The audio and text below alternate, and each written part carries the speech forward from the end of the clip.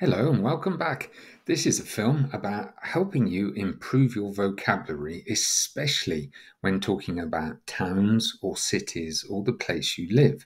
So, how to describe buildings and places.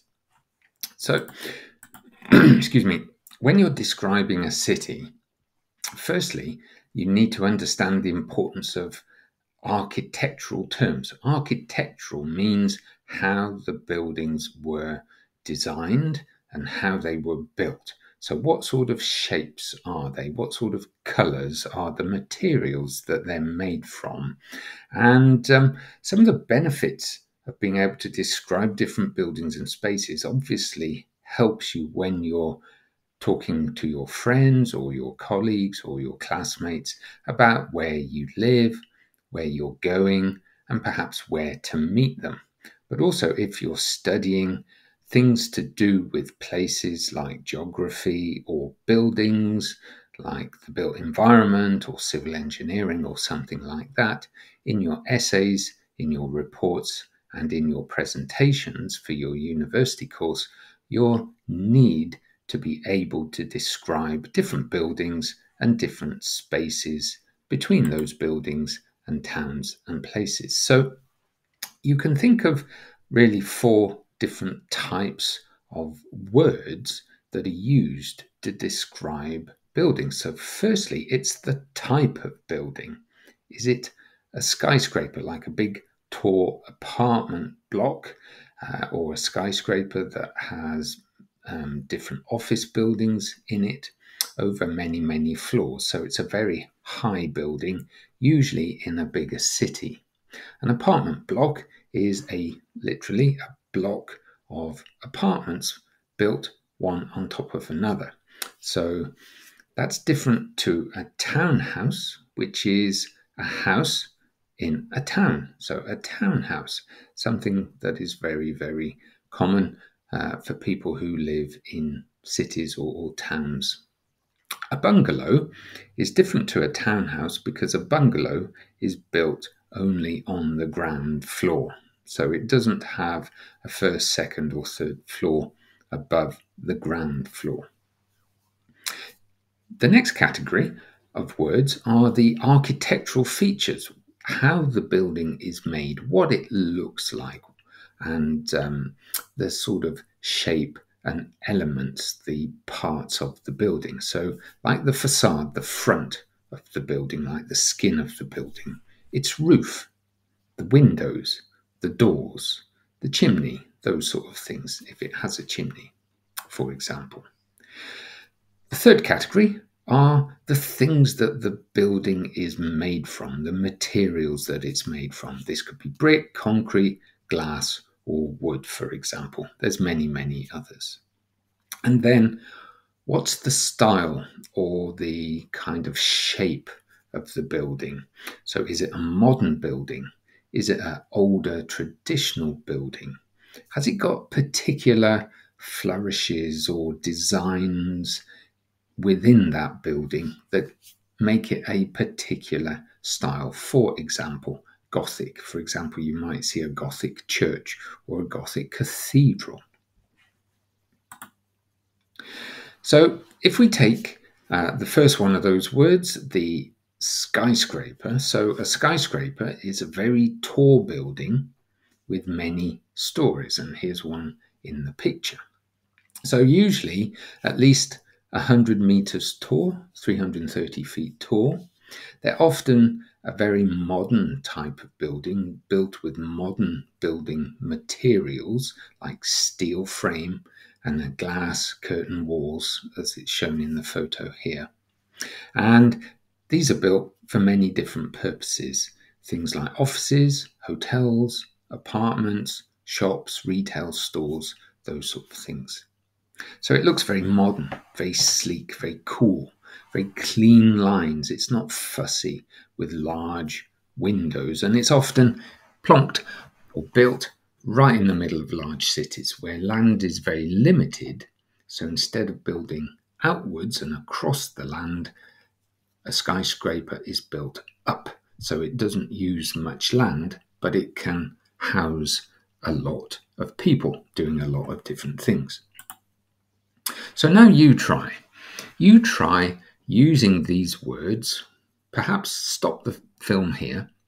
Choose one of these words and try and describe it.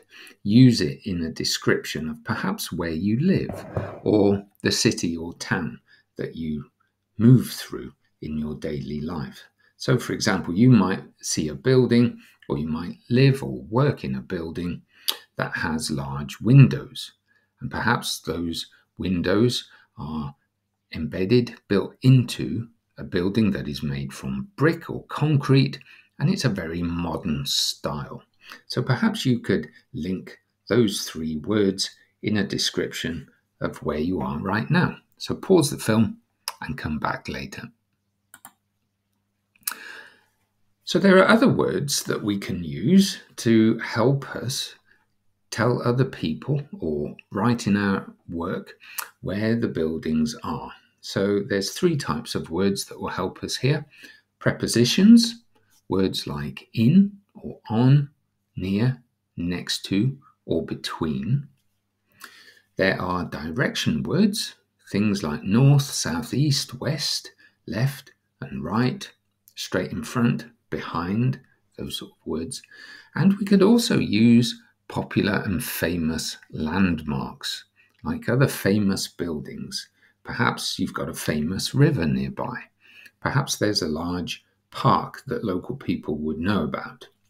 So you could say where the building is that you're describing or where you are now relative to other famous buildings or rivers or other things, using prepositions and directions to help the other person understand where you are.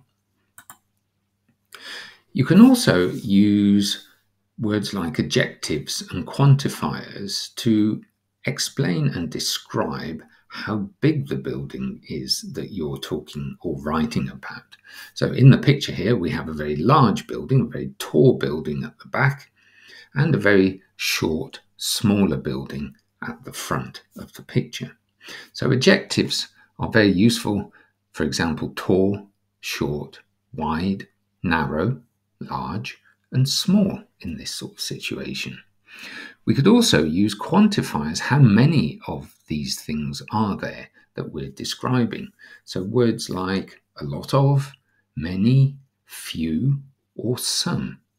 Try and practice those words now so you get the pronunciation good. A lot of, many, few, or some. So have a go. Stop the film. Here's a famous building. It's in Australia, if you haven't seen it before. It's the Sydney Opera House. And perhaps you can describe what it looks like. How big is it? What is it next to? So here's an example. The Sydney Opera House is a beautiful building that looks like big white sails. It's located in Sydney, Australia, and is one of the most famous landmarks in the world. In this picture, you can see the Opera House at sunset. The sky is orange and pink, and the building looks even more beautiful against this colourful backdrop. It's a truly stunning sight. One more try. Here's an example of a very famous building called Big Ben in London. Big Ben is the actual bell inside this very beautiful clock that is a London landmark that a lot of people know. It's very famous across the world. So use quantifiers, use adjectives, use the words we've been talking about to describe Big Ben here. Where is it? What sort of location is it at? So here's an example. The picture shows Big Ben, a famous clock tower in London. It's tall and has a big clock face. You can see many other buildings around Big Ben. The picture was taken from higher up, so you can see a lot of the city. The buildings are all different shapes and sizes, and some of them are even taller than Big Ben. The sky is blue and the weather looks sunny. It's a beautiful day in London. So when you are saying that in perhaps a presentation, or you're writing that in your report or assignment, the reader or the listener to your words can really get a good picture, can imagine what it's like in and around London, near where Big Ben is. I hope that's helped. Thanks very much for listening. See you again next time. Bye.